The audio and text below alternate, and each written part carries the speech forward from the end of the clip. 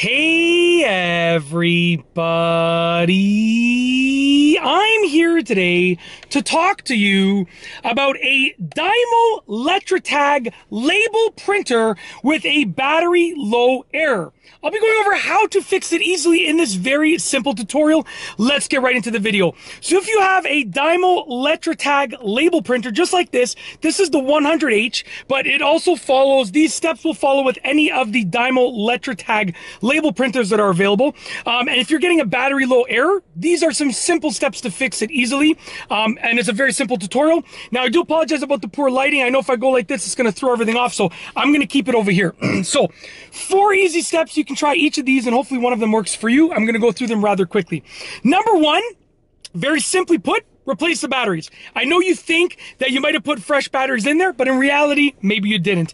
When I first got this label printer, I put what I thought were fresh batteries in there, and it didn't work, and it kept saying battery low. It was fine, but every time I tried to print, it would say battery low. I could use it, but when I tried to print, it wouldn't print, and it would say battery low.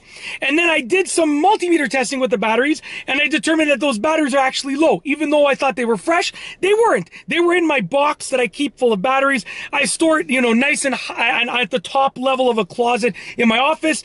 And, sometimes I get batteries, I use them for something, I take them out and I think they're still good, so I just put them back in the box.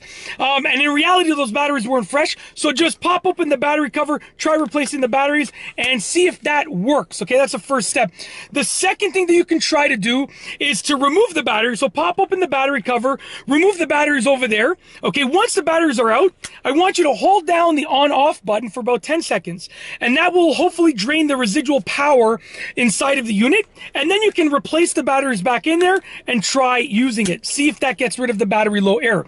Sometimes you just need like a soft reset, and to do that you basically remove the batteries, hold down the on-off button, which drains all the residual power, sort of like how you would do this with a computer before you worked on it and stuff like that. You unplug it, you hold down the power button for 10 seconds, gets rid of basically the residual power in there, and then put the batteries back in, make sure they're fresh batteries and they have a good voltage, and try it out. Hopefully that gets rid of the error.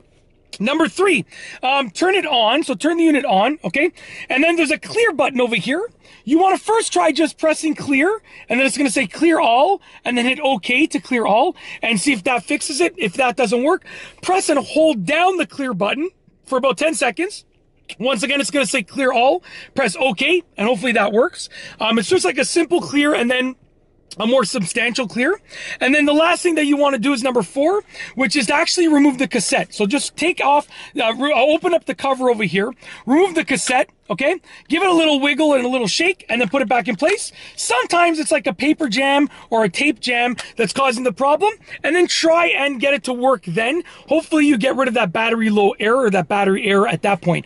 Very simple fixes, 4 of them. Hopefully one of them works for you, and that is truly it. If you like this video, please be sure to give it a thumbs up. Let me know what you think down below as a comment, and of course be sure to subscribe for more great videos just like this one. And that's all I have for you today.